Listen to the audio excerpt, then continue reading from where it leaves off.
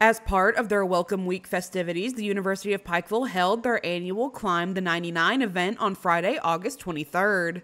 Today is the climb. We climb the 99 as one of the first acts of students on campus because they'll climb up to begin their journey, and then at graduation, they climb down towards their future. Norton Eye Center in Pikeville, your local vision experts. Experienced doctors using state-of-the-art technology. Choose from top designer frames from Oakley, Ray-Ban, Nike, and more. We accept Medicaid and Medicare, plus most insurances are accepted. Norton Eye Center in Pikeville, next to Tractor Supply. Climbing the 99 is an old tradition at UPIKE which is carried out every year to symbolize the students' transition into their college education. This tradition dates back to the days of Pikeville College, where many students had no choice but to walk up and down the stairs to get to class every day. Many friends, family, and community members turned out to celebrate the students as they ascended the historic stairs.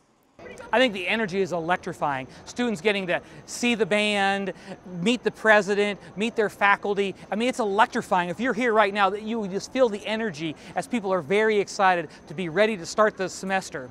As the school year begins, many students are eager to begin their college lives. For Mountaintop News, I'm Kelsey Fidel.